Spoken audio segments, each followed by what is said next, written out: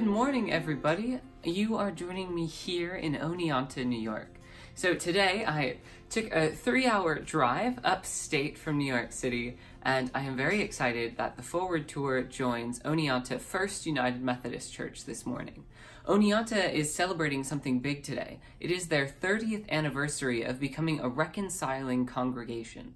What that means is that 30 years ago, they had a team in their church that worked with Reconciling Ministries Network, which you can find online, rmnnetwork.org. And so they had a team that worked through almost a year-long process to talk about what does LGBTQIA mean? What does becoming a church which seeks to celebrate all people mean? And how do we do that? So 30 years ago, they went through this process, and this process exists for churches and individuals today. I encourage you to go on to rmnnetwork.org and become a reconciling individual yourself if you haven't already, and encourage your churches to join as well. But this morning, I'm really excited for you to hear from this church and from people from this church about their hopes for the United Methodist Church. As they look back at their 30 years of prophetic witness, we're also going to look forward. Forward to what does the future hold for their church and for the United Methodist Church. This morning, my sermon is on the absurdity of faith, looking at how things may seem absurd, and yet that's what God calls us to. So I hope you'll tune in, and in a little bit, you'll get to hear from some pretty amazing people from this church. We joined, my husband and I, here at this church like 32 years ago, and the major thing I was worried about at the time was the AIDS epidemic, because my closest friend from college had AIDS. And I came and I asked the pastor, so what is the church doing to alleviate the suffering of the people afflicted by the AIDS epidemic? And he said, really not too much. And we became reconciling 30 years ago. My friend Rick was here and had communion with us 2 years before he died. I'd like to see the Methodist Church just accept everybody, because we're all human beings, we're all the same, we're just different in a few ways. There's no reason that we should be excluded for that. I'd like to see more younger people come to the church, because it seems that we're getting to a certain point where most of the congregation is old and they'll die out eventually, and then no one will experience God.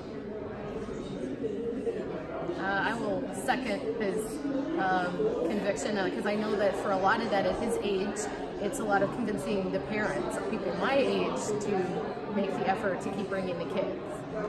Yeah, I agree. I think the church needs to work on getting younger families, younger people in here, and just in terms of some of the decisions that the higher-ups have made, it seems very short-sighted. If you have a population of people who want to be in the church, when church membership seems to be declining, and you're saying, no, we don't want you, that just doesn't make sense to me. Well, this church means a lot to me. It was a church that I actually chose. I'm a former Episcopalian, and my husband is Lutheran ELCA, and he was very much taken by this church as well. And it just means a lot. I've always felt accepted here. He's always felt accepted here. It's just a wonderful congregation, and that's what our entire denomination needs to be. It needs to be open and welcoming for all of God's children. Okay. Hi, my name is Sandy. I go to the Milford United Methodist Church, which is near Oneonta. It's a small church. Oldest is trans, and he also moved back to this area, and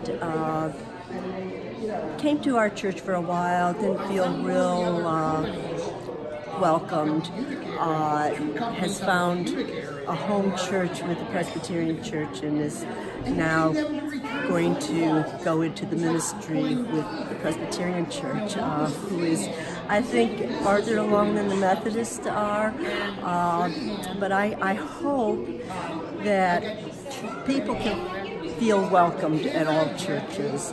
And sometimes I think churches feel that they're welcoming, but I think it's good to take a really close look at their hearts, and are you being welcoming, and are we living the way Christ wants us to live?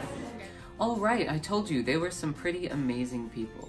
I'm glad that you got to meet them, and as we continue this tour, it's my hope that as we see hopes for the United Methodist Church from around our connection, from Illinois last week, from Oneonta, New York this week, we're seeing our connection alive. We're seeing people who are committed to justice and Methodism at the same time, because they're not incompatible. And so my hope is that as we continue this tour, you would share these stories, and you would share your own story, because our stories matter. It's important for those churches and those people around the world, and perhaps that's you, who don't have a reconciling church around them, people who may feel alone in their faith and their progressive and loving faith. And so these stories and your story has the potential to remind people that no one is alone, that we're in this together. No matter what the future holds for the United Methodist Church, we will go forward into it boldly together, speaking prophecy like Amos, following like Ruth. We are being led in an exciting time, and I'm glad that you are part of this movement with me. Remember, you can stay up to date for everything that I'm doing, all of these different tours, by texting forward to 66866. That's forward to 66866. That'll put you on my monthly newsletter, so you can keep in touch with me and all of the churches that I'm visiting. You can also find me on social media at It's Me, JJ Warren. And I'm also excited to say that I have t-shirts available for the Forward Together tour, so that all of us can see our connection when we travel places and see these t-shirts. So these t-shirts are available online, customink.com/fundraiser/ forward-together-tour. There's a link on my website, so you can find it there as well if you can't remember that giant URL. So thanks again for tuning in this morning, and I'm excited to see where Forward Together takes us next. Have a good day.